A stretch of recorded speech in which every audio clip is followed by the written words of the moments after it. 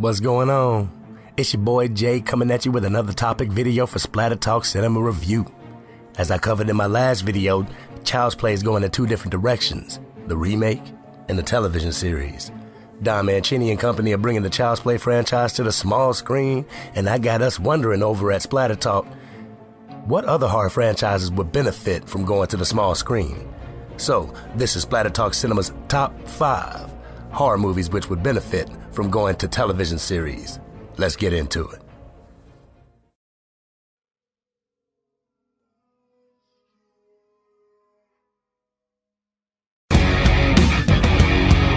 Monster, how should I feel? Creatures lie here, looking through the window.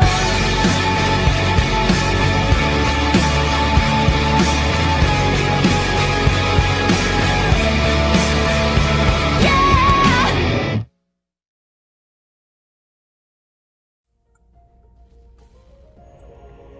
In the horror genre, there have been multiple franchises which have tried their luck with television. Franchises like The Evil Dead, Scream, A Nightmare on Elm Street, and Friday the 13th had some small television success but really fizzled out quickly. These are the movies I think would benefit from the small screen. But before we get into it, don't forget to hit that subscribe button. If you're not a subscriber already, press that little bell so you get all the notifications from Splatter Talk Cinema Review. Give the video a like and give us a comment down below. Which movies would you like to see become a television series? But without further ado, let's get on with my picks.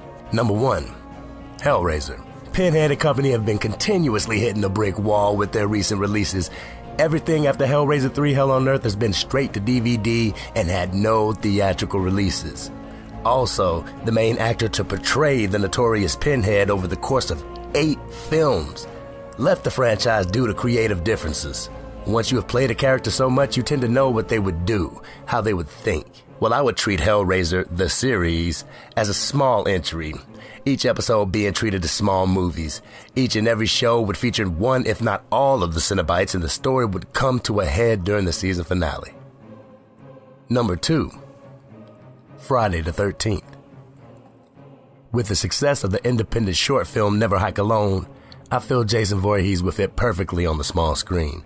Good thing about bringing him to the television series, you can erase the last couple installments of the Friday series. I'm sorry, but Jason Goes to Hell and Jason X sucked ass. And I know what you guys are thinking, that Friday the 13th had a series before and it wasn't that good. The thing about Friday the 13th, the series back in the day, that was an anthology, and the anthologies did not include Jason Voorhees.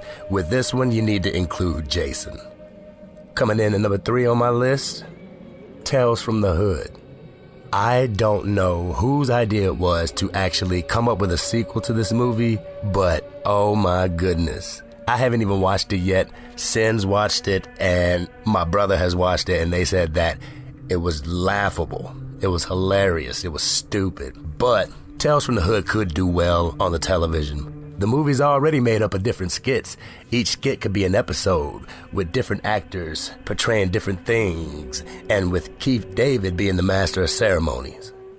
Number 4, Puppet Master.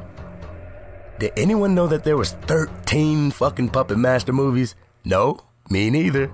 Anyhow, I believe that this was brought to like a Netflix or a Hulu. It would benefit tremendously. No one really wants to buy a DVD of Puppet Master, but if it's on Netflix and you already got a subscription to Netflix, why not watch it? I would ask that they have a complete reboot of the franchise though. The movies were all right, first and second one, but the rest of them were just garbage. Come up with a fresh concept and try it on the small screen.